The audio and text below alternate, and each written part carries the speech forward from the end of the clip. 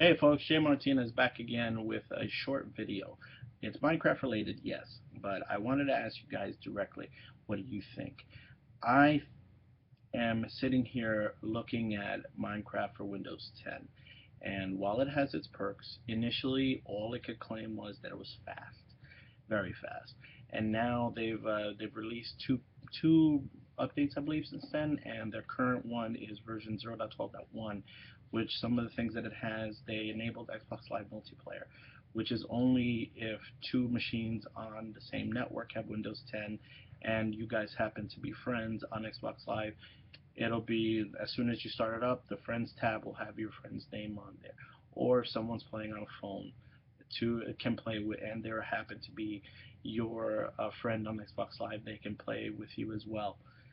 No playing from Windows 10 to Xbox One, which is what I was waiting for, but that doesn't look like it's going to be enabled, or maybe not yet. I promised my kids, so Microsoft made me a liar to my children. Anyway, the current version has Xbox Live multiplayer, like I said, cross-platform between over your LAN with Pocket Edition. So it's not somebody that's across the city from you that can play with you. Again, sucks.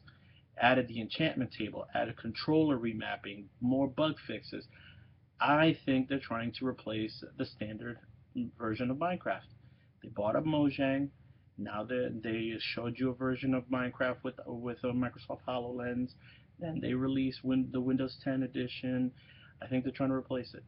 I think they're trying to control, since they see how many people are playing this and see how many uses Minecraft has. I think Microsoft wants to be a part of all of that, but on their terms.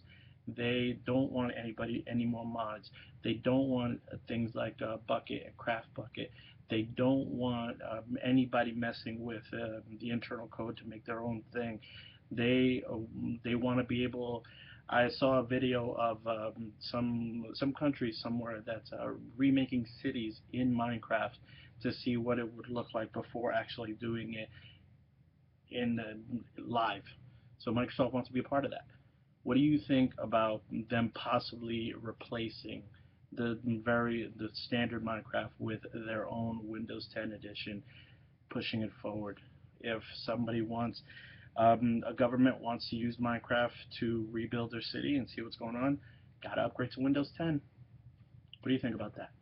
Leave a comment down below. Let me know what you think. Let me know. I'd love to have a discussion about this because I really think that's the way they're headed. Take care, and for now, I'm closing the box again. See ya.